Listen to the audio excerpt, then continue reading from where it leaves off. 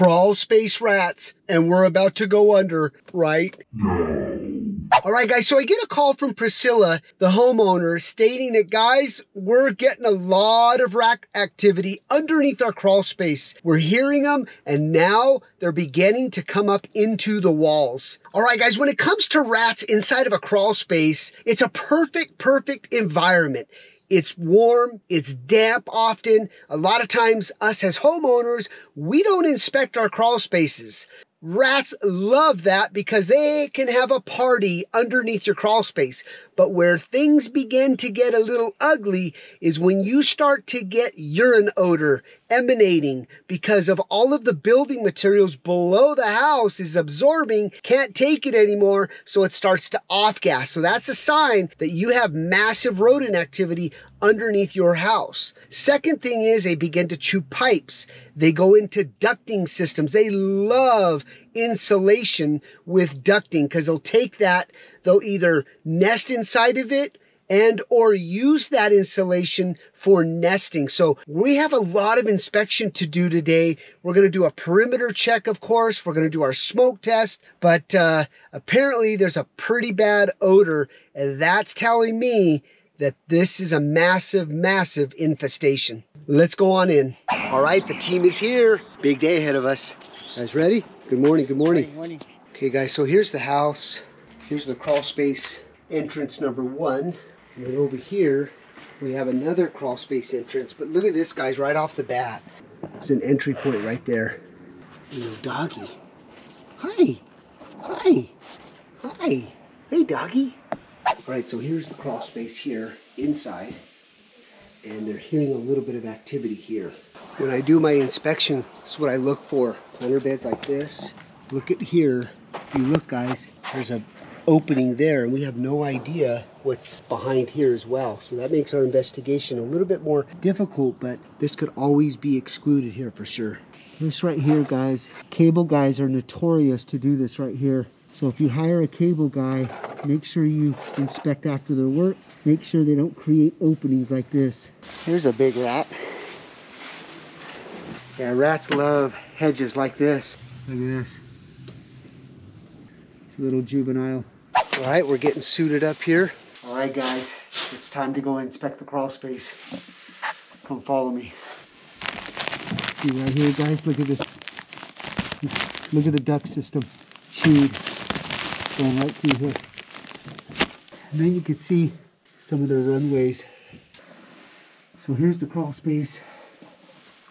You can see the grease marks here. They're using the old central vacuum system as a runway. All right, guys, it's really smelling here. I'm gonna head over to this corner, see what we can find. Customer was reporting this bedroom up above with heavy odor. So let's go check it out. Oh yeah. Yeah, look at this. You can see the urine up there.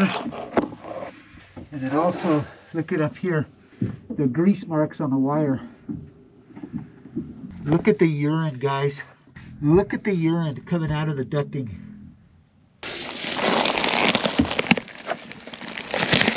Look at that massive hole. Just chewed right through that thing. So we're gonna go ahead and cut this out, you guys.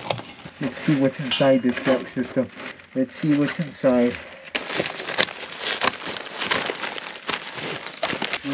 That's a nest up here. Is there? Yeah. See it? Oh yeah. Piles of, Piles of poop? yeah. That's one nest. That's a nest. Yep, there's a nest right there, guys. Look at that. Woo. That's what they do. They take all the insulation and then create themselves their nesting environment. Nasty, guys. Nasty. All right, check this out. So right here are the pipe penetrations through the wood, and you can see they're coming right through there. So we're gonna have to get to the other side of this footing. They love using this wire here as their runways. See how they're climbing up here? You can tell they're chewing the wires here. We'll start disinfecting using our enzymes. Okay guys, so I went ahead and came to another section of the crawl space Remember I was telling you guys about damp spaces. Rodents love damp spaces, and sure enough, I'm gonna have the guys run water. We're gonna run a test because this soil right here is really, really wet. Okay guys, run the water. Water's running. Okay, thank you. Oh yeah, let's see here.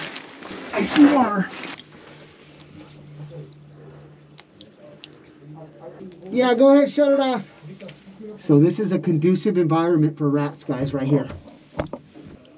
All of the soil here is wet. Okay. All right,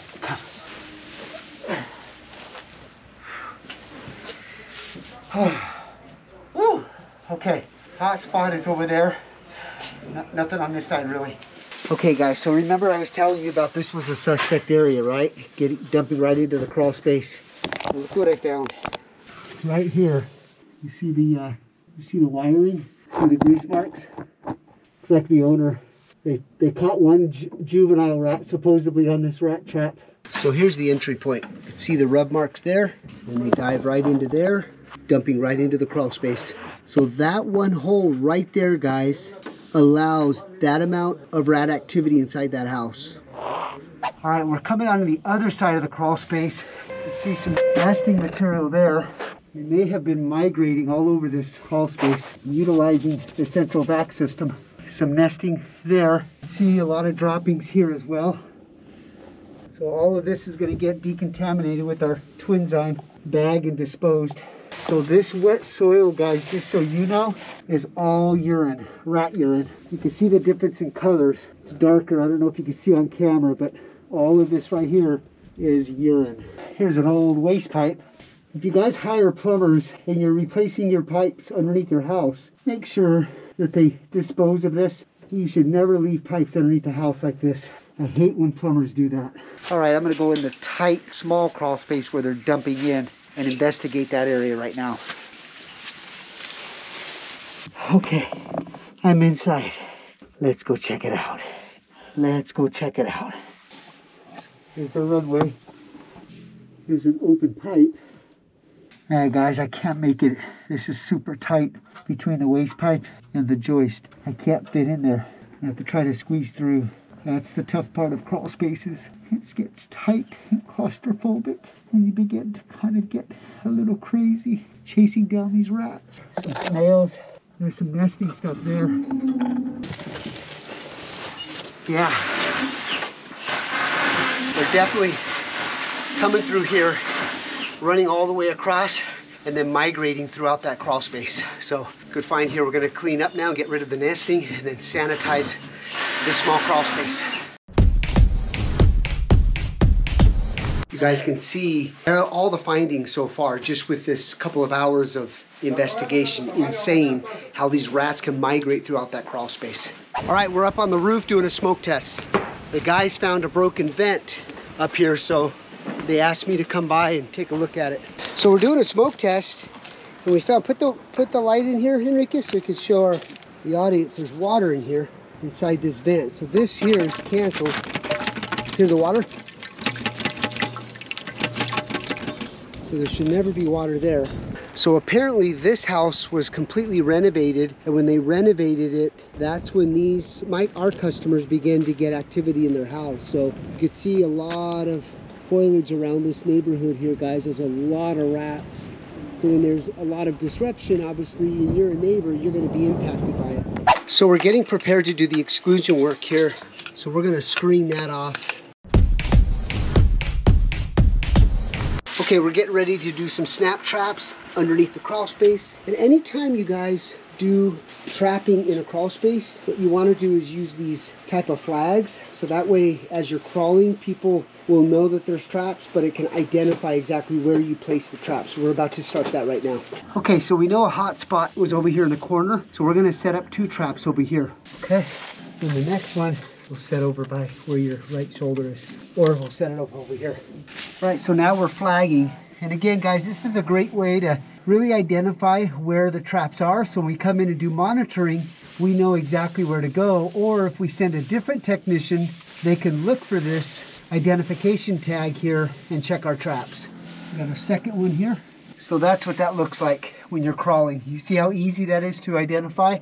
Now, if you're setting traps and you didn't have it, you know, you're kind of looking everywhere. Crawl spaces are large spaces to inspect, so this just gives you the ability to identify them. All right, let's go and set the other ones. So our next setup is, we know there's a lot of activity runway here, so we're gonna place one directly below it. Okay, we got a flag there, we got a flag here. When you're in these crawl spaces, it's kind of freaky because you have no idea if there's loose rats. You know, obviously when we come in, they scurry off, but it's gonna be very interesting to see if we catch anything in this crawl space. All right, guys, you can see here, we've got it fully excluded here. Really secure as well. Tight, tight, tight. I'm proud of that work. I'm proud of that work. All right, we've got a rat trap set right there, so we'll monitor that over the next few days. So we've got this planter bed out here, guys, and I don't see any holes going in, but you can see the dry rot here. So we're not seeing any entry points for rodents to go in, which is good. Well, that's it for today, guys. We're coming back here tomorrow. We're gonna check the traps. We're gonna inspect, see how the odor is. We may have to do another application of our enzyme just because of the massive infestation that was happening there. We're also gonna place our twin trap and see and monitor over for the next 10 days, but we got this one. I'm underneath the crawl space. This is the next morning, and I see the wire moving. That means there's a rat. I'll try to get there closer. I just saw the rat tail. See it moving? See it moving? He hears me coming. Let's see where he's at. I saw his tail. Gotta be inside that wall cavity. All right, so this is good. This allows us to figure out where they're getting in and out here, because there's definitely a spot here.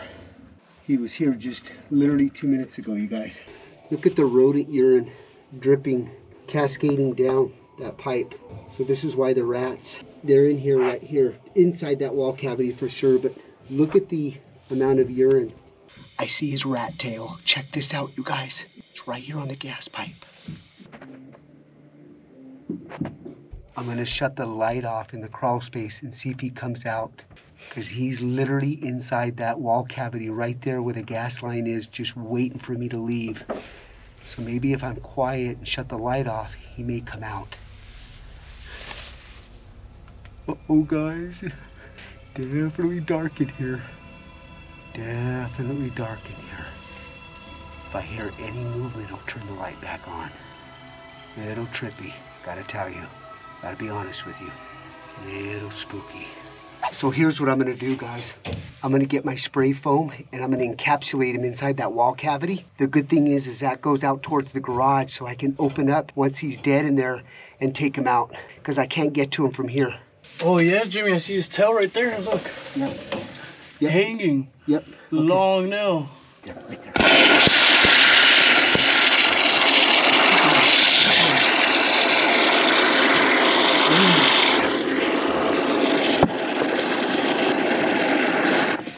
Woohoo! Okay, now we'll go up in the garage, you guys, here after this cures for a little bit and open up that wall. But we got him. Okay, guys, we're in the garage. You can see the gas line there. So that rat is stuck somewhere in here. Here we go. So there's the gas line. There's our spray foam, guys. Let's see here. Shoot, he's in front of that. Let's see here. Darn it. Got the wall all opened up, guys, and this rat's not here. So upsetting. I gotta go back down to the crawl space now. God, these rats. There he is, guys. Looking straight at us. See it? See his head? We're gonna use the old vacuum extraction trick. It's a little juvenile rat. Hurry, hurry, hurry.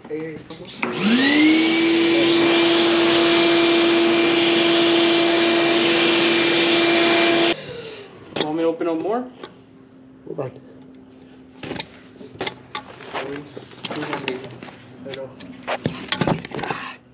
Dang it. All right, we had no choice but to open up the wall inside the office, so let's go check it out.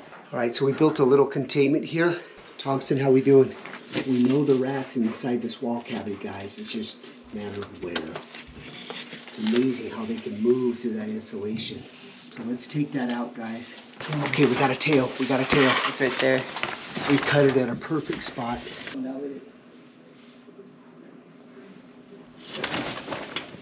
Damn it. Uh-oh, it moved. darn it, guys. I almost had it. I gotta go get my gloves. Let me put my camera in there. See it? Can you see it? No, I can't see it. Let's move. Oh yeah, he's right there. He's right there? He's right there, right above. So the rat's right there, guys. The rat is right there. Look at his tail, guys. See his tail? Give me my gloves. Give me my gloves. Oh, he's moving. He's moving. Ready? Yeah. Here we go.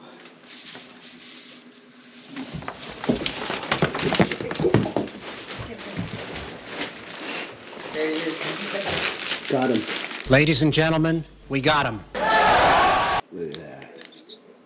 Got the That was super exciting, guys. There's no way we would have caught that rat. Now, what's interesting about crawl space rats is that when you close their entry points, now they're stuck in the crawl space.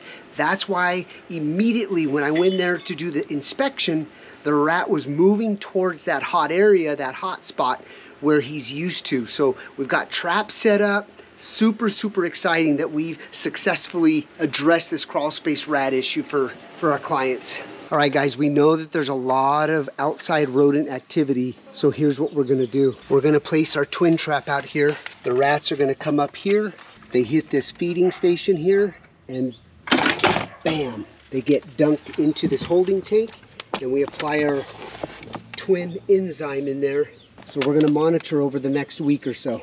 So I get a call from Priscilla. Actually, I got a text message that we snapped a trap. So I'm gonna head out there right now. It's right there by the crawl space entrance. So I'm gonna head there now and get it cleaned up, reactivate that trap, and also check the twin traps. All right, so it looks like we've got a rat. So we're gonna go underneath the crawl space and pull that bad baby out. All right, here we go. A little juvenile.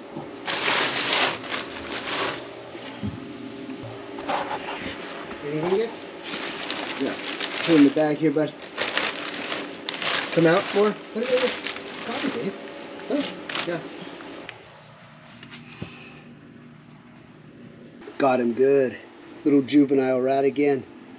Nice little hit there. I'm happy with that one. The reason why the trap got the entire body, you guys, is probably the way that I positioned that trap along that wall. That's why it's important, because they stay along walls really well. So he probably went across my trap and bam, got his whole body. Another thing you guys can do, because we get a lot of emails, a lot of inquiries getting, twins, the rats are not hitting my traps. What do I do? Well, the rats can be trap shy. So one of the things that you can do is go ahead and do some pre-bait. Do not activate those traps. See if they're hitting that bait. If they're not hitting that bait, change your bait. You gotta have variety with these rats. Once they hit it, then you activate the trap. And I guarantee you, you'll catch some.